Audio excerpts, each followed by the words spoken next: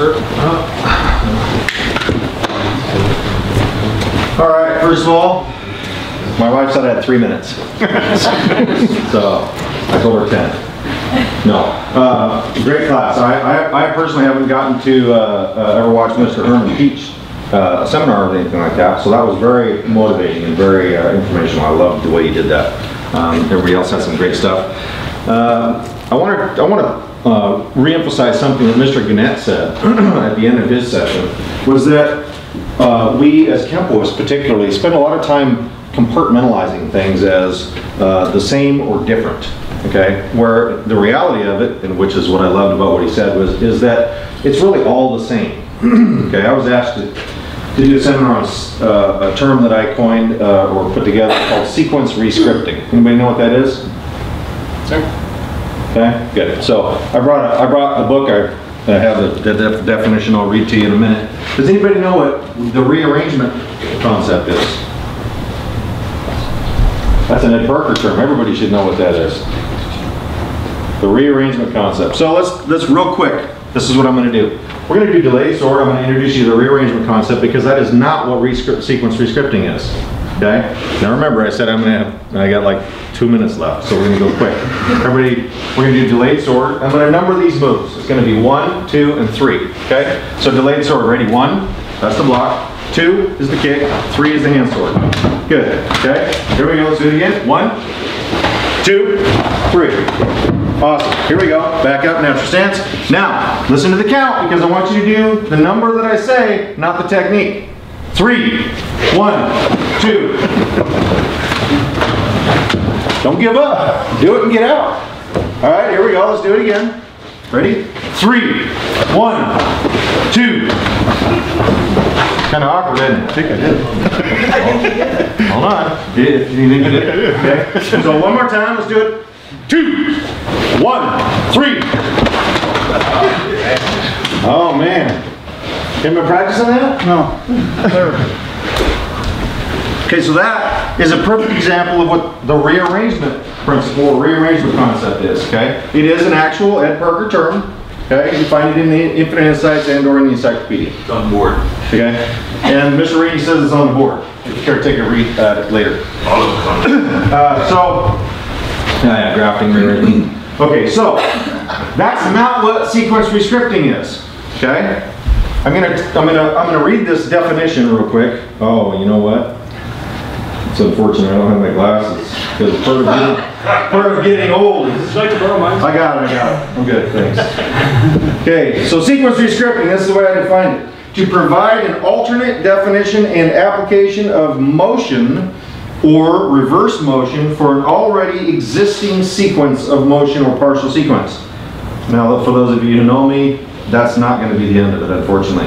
That can also be grafted with another such sequence or partial, which physically look the same. That's important. Physically look the same, but, wait, I gotta find myself here, but, have an alternate, more sophisticated or simplified application and definition of motion, said motion. Okay, so we did delayed sword. We're just going to stay with that because time's ticking. My wife's getting hungry. All right, this is the next one. Can I borrow you, sir?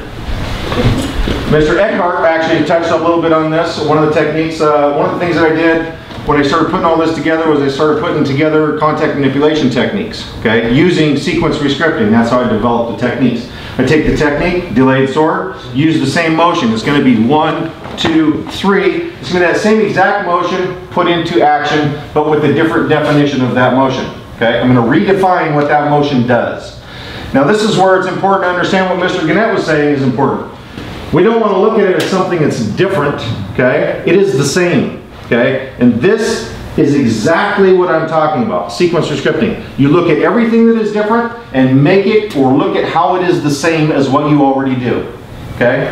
Alright, so, delayed sort. You guys are working part of lock flow earlier, right? Was it lock flow? It's lock flow, right? Slipping, locking set, something set. Okay? And you were doing delayed sort, boom, then coming back here, and then come back here, and okay? Well, guess what? We're going to do delayed sort. Okay, we drop back to that same block, boom, I kick the leg, but my outward hand sword is the lock. This motion is exactly the same as this motion. Okay? And my check hand, if I'm doing delayed sword, is here, right? It's exactly the same motion. I'm not changing anything. Grab a partner, do it. Don't change anything. Go. 30 seconds. Do it slow. Remember that the front kick goes to the leg now, not the groin. There's a reason for that. You'll change the position, lose the lock. Okay, break for a second. Remember what Mr. Herman said about don't let him keep going? I love that. It is important that this is done from the traditional attack technique, which is a lapel grab. Correct? Sir. Okay, it's a lapel grab. We drop back, block. Do not get rid of the arm. We're not actually blocking people. We're coming back to a trap. Okay, kick, and then disconnect and pull that hand out. Go.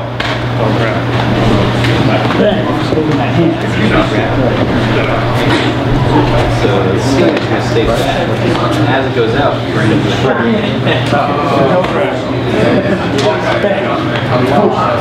That hand sword, you should have been doing this and doing that with the hand sword.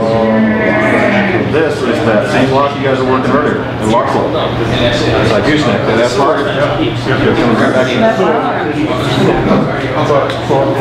Here. No way. Where's that? You're right. Here. But this has got to be up on the line. So, I guess that's the thing to move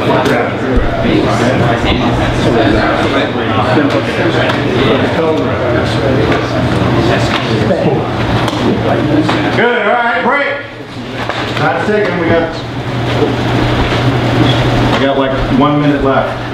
Okay, so I'm gonna show you the next one, okay, that I put together, which now incorporates alternating maces into delayed sword attack. Okay, sir? Now remember that, and there's many more than this, but I don't have a lot of time because my wife's hungry. Okay, so I drop back, okay, for alternating maces. Boom, boom, and we have that. So on and so forth. Okay, come on. Okay, so all I did was 1, 2, 3. See how that works? Does a 2-hand push? 1, 2, 3, right? Alternating maces. Because with the grab, I drop back 1. This comes up, collapses the arm, figure 4. Now, rather than having this out here, I'm going to move this up to the shoulder and drop. Okay? There's a lot of leverage going on here. Okay? Unfortunately, or actually fortunately for you guys, I don't have a lot of time to talk. Which, as we just learned, isn't good anyway. Okay? So, I'm going to pull this, and I'm going to step back. As he comes down, now here I am, I just grab that, roll it up, boom, and he's done. Okay, grab a partner shot. So that is, it's also a low punch. So it's here, kind of like a so he's coming into here. Coming into here. You all right?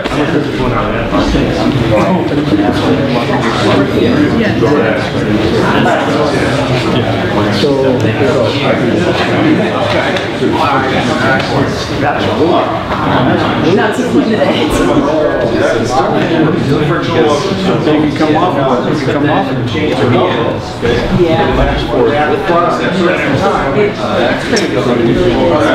One. It rolls up. It's going to be your block.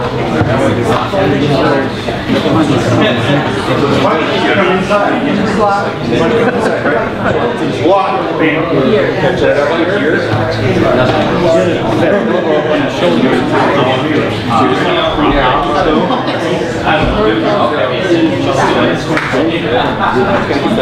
It's really fun.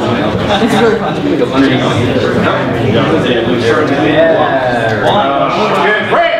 Okay, last thing I want to point out. Don't think,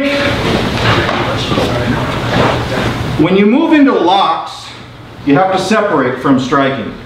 You have to separate a couple things. You have to separate the speed, okay? And you also need to have sensitivity, okay? You need to feel what's happening. okay? The most important thing about locking, you watch any good jiu-jitsu guy, watch Wally J's videos, watch Dave German, okay? Those guys feel the lock, they feel the levers, they feel the application of pressure, okay? Effort, load, all that good stuff. When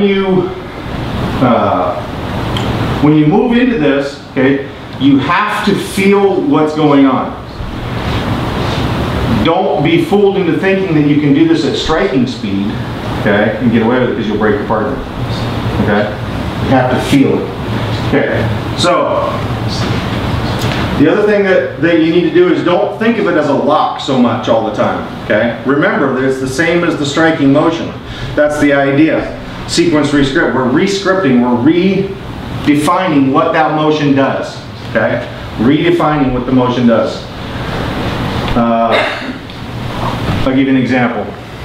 Another example, just real simple. And what you can do with this to really get a better understanding of this is redefine your basics, okay? So I have a downward block. I have a downward block. If I take this and I just roll this into a downward block, what happens to the wrist? It's breaking all the way down. Okay, all I did was here and take that downward block.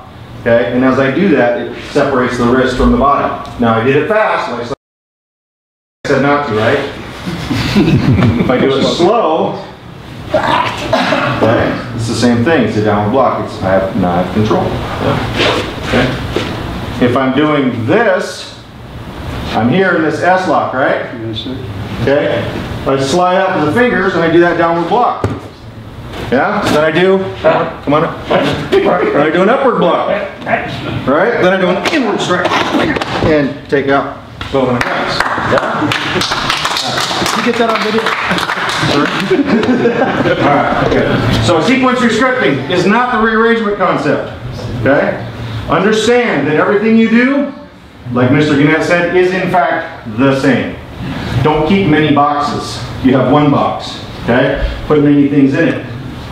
And look at them. And look at them differently and look at them the same. Yeah? That's it. That's all I got. That's my concept. Sir.